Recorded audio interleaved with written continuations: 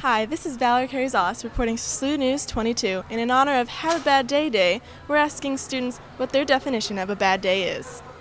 A Friday test and your girlfriend breaking up with you. It's a pretty bad day. Nothing happens the way you want it to happen, or you just keep trying to get things done and other things pop in and it just never works the way you planned it out to be. It's rain on your wedding day and a free ride when you already paid, in the words of Alanis Morissette. When I think too much about myself, and at the end of the day I think, what did I do for other people, and I realize I didn't do much. Failing a bio exam. And you take a test and you think that you got an A and then you get it back and it's an F. I think a bad day is when you don't donate to the Students Helping Students Scholarship Fund. People are mean to me and I fail an exam.